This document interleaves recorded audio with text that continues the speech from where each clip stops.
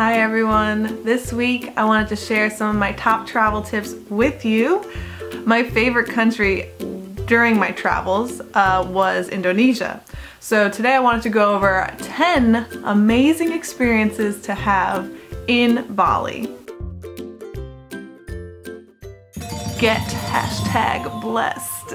Yes, I said that. So Bali is Hindu and you see that in every asset of their life. One thing you can do when you visit is go to a priest and actually get blessed. We're about to be blessed. So blessed. Yes. They essentially will say some words, end up tying this little string around your wrist, which represents the 3 gods. So the whole concept is that you wear this and the gods always know where you are and they protect you. So once it falls off, then I guess you're not protected anymore. The other cool way to get blessed is through visiting Pura, Tirtha, and Pool. This is a unique experience where you actually visit a temple and you go into their sacred waters, and you go there, you go under 13 waterfalls, and each one blesses you in a different way. It's almost like a meditative experience. There's a lot more history about it if you Google it, and it tells the story of how the natural springs got there. It's been a ritualistic place for thousands of years in Bali and is definitely worth visiting. It's open to the public. If you're gonna go, I recommend going in the morning because the lines in the afternoon can get pretty intense, and you really want that individual experience when you go there. If you're going to Bali, you need to visit Ubud. Ubud is all those classic Instagram shots you've seen of rice fields, all the greenery. When you go to Ubud and you go to the rice terraces, my favorite one, Pegalang Rice Terrace. This one's really beautiful. If you go, just make sure that you don't pay the locals to enter, because some people end up paying and it's actually just a tourist scam that people will stand there and they'll say, oh, to get in you need to pay entry. You don't need to pay entry, anyone can enter. Definitely go during sunset, it's unbelievably stunning. It's staying in a bubble hotel. In Bali, there's this company that it seems like no one really knows about them, so insider tip. You can only book these bubble hotels through Airbnb, and they only have 5 of them. Last time I was there, at least, it was only 5.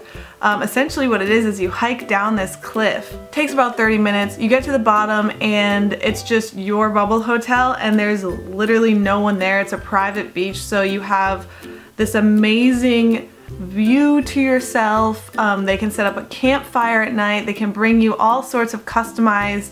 There was a romantic package where they would put like rose petals on the bed. There were cooking packages where they could bring you little food to cook, a grill. There was a lot of different packages and it was a cool experience. Really recommend doing that. The link below to their site, which is just Airbnb, is in the comments. Watch traditional Balinese dance. There are 2 great places to see Balinese dance while you're there. The first one is in Ubud, where Balinese dance was first created. That's where you'll see the most authentic experience for dance. They do it inside Ubud Palace, and the tickets are literally $5. Number 2 is Uluwatu Cliff Temple. This one was my favorite. It's a performance that tells a story of the gods, and they do it in this coliseum that overlooks the ocean, and they have a group of 50 men that make all the noises from nature, and then they have actors that dance out this traditional story of the gods. Just so stunning. They perform it at sunset. There's a fire component as well. So if you go to one or the other, I definitely recommend going to Uluwatu before Ubud Palace. You're in Bali, so obviously you need to experience their party scene, which it almost feels like Ibiza vibes at some points. It's beachy, it's fun, it's cheap. You have some of the most stunning pool bars that are on beaches that I've ever seen in my life. The lawn, which has a pool overlooking the ocean, and it's a really good location for sunset. Coup d'etat, which is actually the highest ranked cocktail bar experience and restaurant in Bali. Sundara, which is inside a 5-star resort. They have these like lounging areas by the pool, and they serve amazing cocktails. This one is called La Laguna, and this one does not have a pool, but it's definitely worth visiting because it's a gypsy vibe. They have this massive lawn, and it's just like this giant lawn party. They have a DJ that's inside of an old school like gypsy circus car, and they play great music. They have epic parties. So those 4 places, if you want to check out the nightlife scene in Bali, are epic. Like, there's nothing like it anywhere else that I've seen for that price. I mean, for that price, it is so cheap.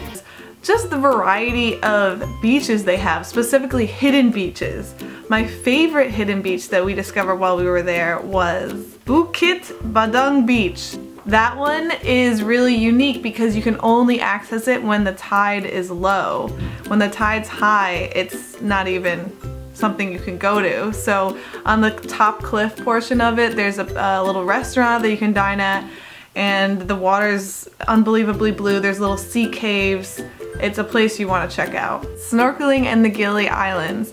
Now, I know that the Gili Islands are technically not Bali, but they are a quick weekend trip from Bali. I stayed in Lombok when I was visiting them, and from the hotel that we stayed at, we could rent this amazing dragon boat, traditional dragon boat that was carved from wood, and go to the different islands. And it was literally only $100 to rent this private tour and boat experience where you could like have unlimited drinks for the entire day. So that's the thing I really like about Bali. It's so inexpensive. The Gili Islands, when we were snorkeling, we saw turtles, we saw amazing coral, tons of tropical fish. It's some of the best snorkeling I've ever seen, and I love snorkeling. One thing I always do no matter where I am is do a cooking class. I think that cuisine is really a way you can learn a lot about a culture. I always take a cooking class.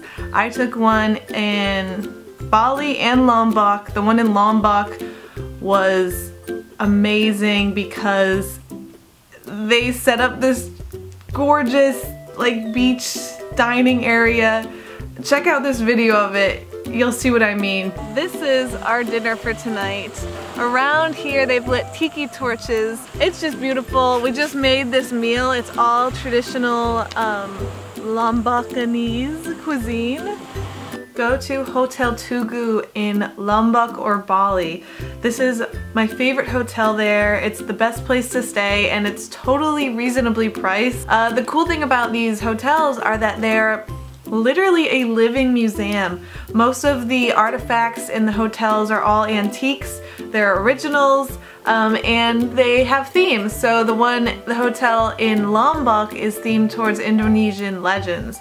And this is a room tour. Check this out. This is the first doorway. I thought this was a doorway to our room. Turns out it's actually the doorway to our room. Little bowls of flowers everywhere, filled with hibiscus. Everything in here has history and meaning. It's like a living museum, so it makes it super, super unique. There's beach hats, there's robes, towels. Come through here. Look at this tub. Do you see this? It's a rock that they carved the inside out of, then put tile here. I've never seen anything like this before in my life. The shower is equally impressive. This is a rain head shower. The bedroom. We have this beautiful canopy here. Just fresh flowers everywhere. My favorite. This bed. I mean, this is so thick. Like, this whole setup is just so beautifully carved with flower designs and all of that. Let's take a look outside where we have our own private pool. Day bed here just for lounging purposes. If you want to have some nice tea or coffee, you can sit here and enjoy the view that overlooks the turquoise waters of Lombok Island, and this is a beautiful sunrise spot. So that's the tour of our place. And number 10, you know, I can't give you all my secrets in this video, so I do have several guides on visiting Bali, Lombok, the Gili Islands on my website, sarahfunky.com. So make sure you check out sarahfunky.com for all of the tips on visiting Bali. I'll give you restaurant details, things to do, and just more unique experiences. So thank you so much for watching. If you enjoyed this video, please subscribe, and I will see you next time.